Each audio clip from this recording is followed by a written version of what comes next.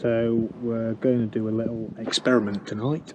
I'm going to try and use the tinywhoop. I'm going to upgrade the motors from 603 19 kV that came standard on the UK65, and we're going to upgrade them to 802 motors instead. So we'll give it a go. So we've got our packs on charge here.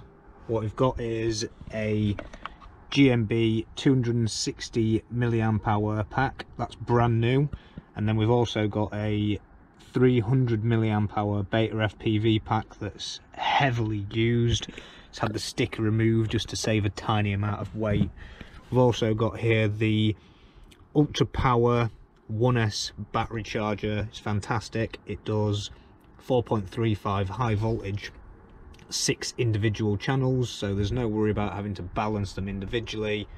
It's got flashing lights to indicate the charging, and a buzzer sounds when it's complete. It goes up to 1 amp per cell. Here's the quad, that's what we're going to use. It's a standard UK65. It's got Eachine E013 props fitted to it. Standard camera and VTX, standard 1S board. The lights turned off, and if you can read them, the motors are currently 0603. You'll have to take my word for it. So they're 603 19 kV motors. They come standard with the UK65. We're going to be upgrading them for 802 motors instead. It's very dark out here. I've got back from work and looking for something to do, so the motors have finally arrived today, so that's what we're going to be doing. While those packs charged, I'm just reassembling my electric mountain board. I decided to take it through a ridiculously huge puddle the other day, and it soaked all of the electronics, so I've dried it all out and I just need to test it all again to make sure that it's working now. Initially the on-off switch and the voltmeter were broken, but hopefully I've repaired those. Well, not repaired, but let them dry out to work again. So just in the process of reassembling it all now, then we can take her for a bez again. So here's the test. We're going to fly a completely standard UK65 with Eachine E13 props. We're going to be using a GMB high voltage 260 mAh battery and a beta FPV 300 mAh high voltage battery. We're going to fly it around the garden roughly the same. We're going to wait until it gets to the point where it's no longer viably flyable, and then we'll call that the cutoff voltage. Then we're going to replace the standard 0603 19 kV motors for 0802 19 kV motors. Also, what we've done is we've swapped over to a solid pinned connector and replaced the cable for 22 gauge cable instead of the 24 or 26 that it comes with, as that seemed to give the best results on the 603 motors. If you went up to the 20 gauge cable, then the improvements seemed to be negligible. When compared to the difficulty of soldering it to the board, you may as well just go for the 22 from my findings.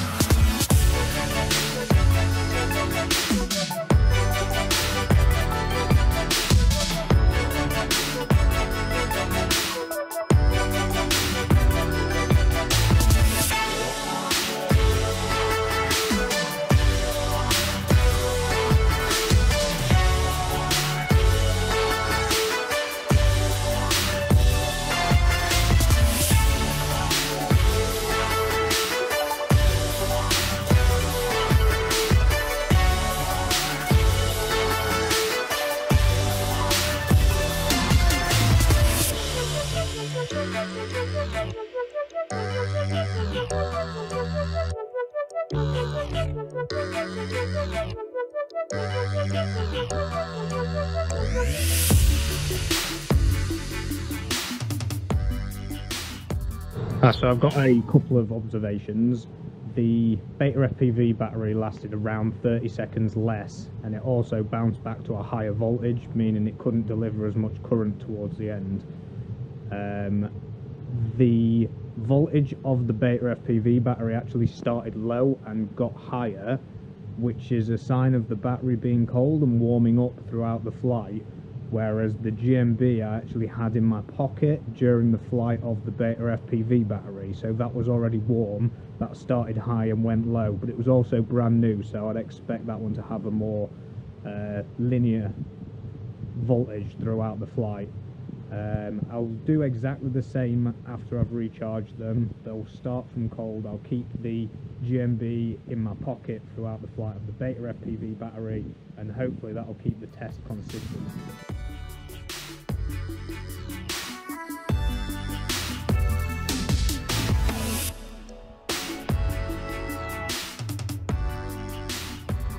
There you can see the difference between a full pack, a brand new pack, and a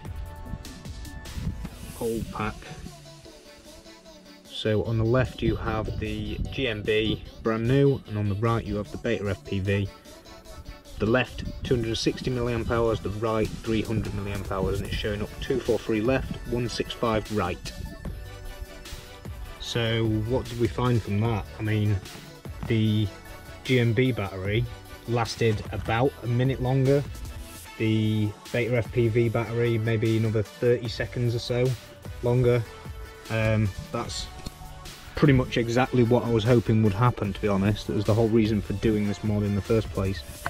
So milliamp hours, we'll have to find out. 3.47 volts for one, and